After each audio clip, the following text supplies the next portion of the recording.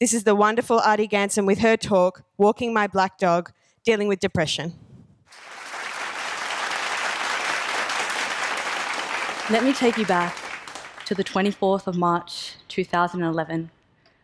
I'd just finished high school the year before, and I was one of those prefects that declared themselves queen over the school.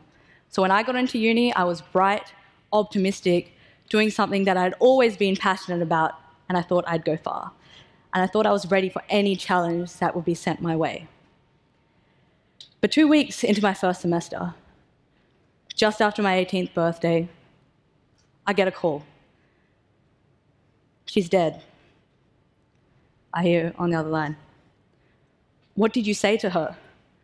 Was the follow-up question. Yes, I was the last person to see and talk to my best friend before she committed suicide. She was 16. But what did I say to her? What could I have done? Should I not have shuffled those papers? I had no idea where I was, what I was doing. I was so confused. And all these questions and accusations were in my head, and I couldn't shake them. Right then and there, I knew I'd met my black dog. Winston Churchill characterized his depression as a black dog, but I take the health of the black dog, showing how you deal with the difficulties in your life. Life can hand you the highest of highs and the lowest of lows, but it's about going and dealing with them in a healthy manner, and that's what I want to talk to you about today. Dealing with suicide and depression is not easy. Dealing with life in general might not be easy. I mean, there are dogs of all different shapes and sizes. People have their own challenges. But I want to share my experience and show you the importance of a support network and the importance of us all communicating more effectively about these issues. So like I said, different shapes and sizes, right? So for me, this was so new. I'm the kind of person that closes my eyes during Batman. I do not deal well with any sort of violence. So when this happened, I thought, I must be part of some movie. Yes, definitely a character in some script, and all I need to do is go through the script and I'll be over it. But it doesn't work like that. I went up to anyone and everyone willing to listen, just to gauge their reaction, just to understand more about how I should be feeling, like who I was now. People were supportive, but this changed over time. I would keep my black dog beside me as I'd go through work and uni, failing subjects, going to my internship for almost 3 days a week, or no sleep at all. Yoga, dance, just to keep my mind off it. And of course, there's Facebook. That takes up a lot of time. But having so many different networks paradoxically made me feel so much more isolated. Because for every relationship that we have, there's a certain etiquette to it. And we have to maintain those relationships by maintaining that kind of facade. Everyone does it, but it becomes harder and harder as you present yourself as someone further and further from the truth. Everyone loves puppies. I know when I got my baby black dog, everyone was interested and willing to help me out. But a puppy's energy doesn't wane like everyone else's around me. So I started hearing things like, "You're exaggerating. Oh, it's been a while now. Shouldn't you be over it? I've gone through things so much more difficult than this." Everyone is different when it comes to grieving and other difficult life trials. So I started turning into myself. I couldn't look outwards anymore because people were getting frustrated with the way this was affecting them.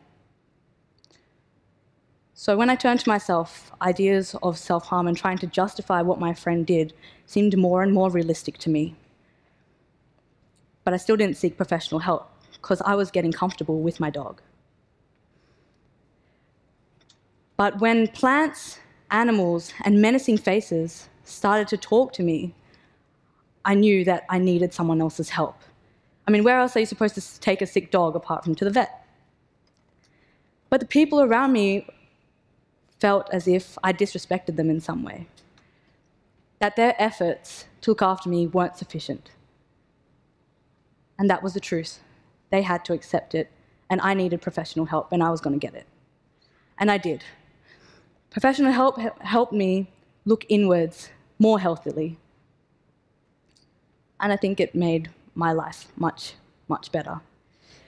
I think the reason why it also took me so long to get professional help is that from a very young age, we're taught about the idea of independence, success, personal achievement, the happiness of the individual. But what I think we should be teaching our children as youth suicide rates go up worldwide is the idea of interdependence. We all need to understand our own value and the value of our experiences and put that forward to other people who might be in need of it. You don't realize, but each and every one of you is a key part of your own support network. And you have to be aware of that.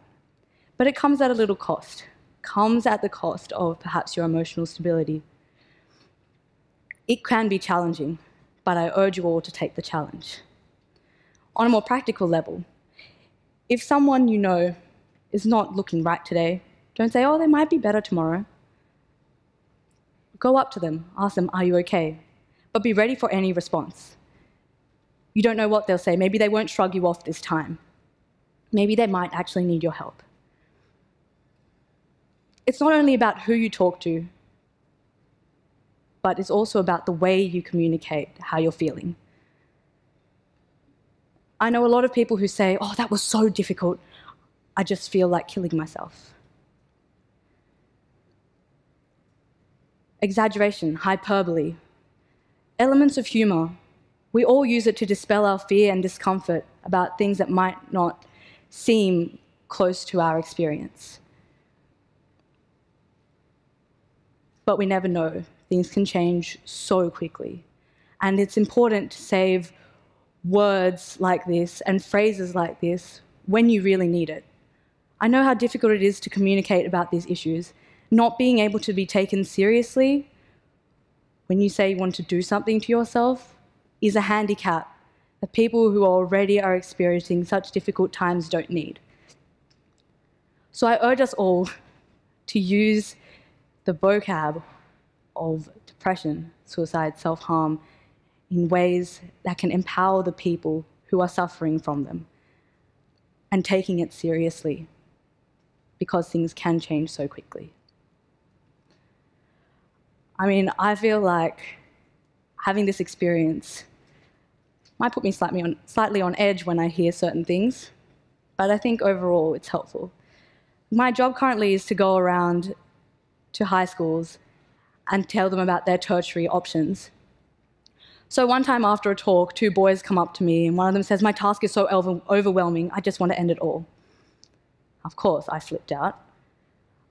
I told him all the things about aspiring to long-term goals, trying to calm him down. But he was also chuckling alongside it. I don't think he could believe that I'd take him so seriously. I even asked his friend, is he joking? But it didn't really matter to me. I was going to give him a spiel anyway. But I can remember those 2 boys were walking away. They kept giggling, saying, I think she nearly cried. But it shows that in our education system, we use these words in a way that they're not supposed to be used. And even in work, during our daily lives, if you have difficulty, express yourself more effectively by saying, what exactly is going wrong? What exactly is giving you difficulty? Because words to do with self-harm, suicide, mental illness, and depression, I would say save them for the people that really need it. Because they need to be taken seriously when they can actually pluck up the courage and ask for help. Life gives you trials. It can give you the highs of highs and the lows of lows. But it's about going through both healthily. More recently, someone very important to me left my life. And I had a dream. Off into the distance, there was a white dog. It wanted to play in the river, but I called it back. I said, no, you can't. Next second, under my left arm, I saw a beautiful black dog with a shiny coat. Yes, I get prophetic dreams. And I think it just shows that you can go through difficulties healthily. And sharing your experience is also important. It's not something that you can learn through literature or through movies. It's something human that needs to be shared. But I don't feel like my black dog would have such a shiny coat if it wasn't for my support network and learning to communicate effectively and getting help when I need it. And I urge everyone to go out and make sure that everyone around you is feeling good, has a reason to feel good. Thank you.